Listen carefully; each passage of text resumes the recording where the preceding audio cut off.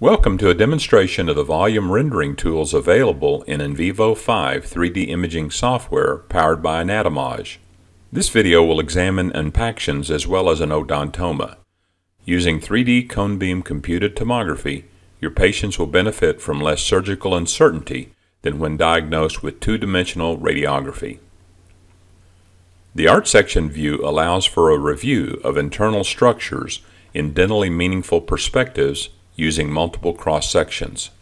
Vivo Section View gives the clinician the ability to view the axial, coronal, and sagittal sections and user-related custom sections simultaneously for 2D visualization, measurements, and the utilization of several image enhancement features.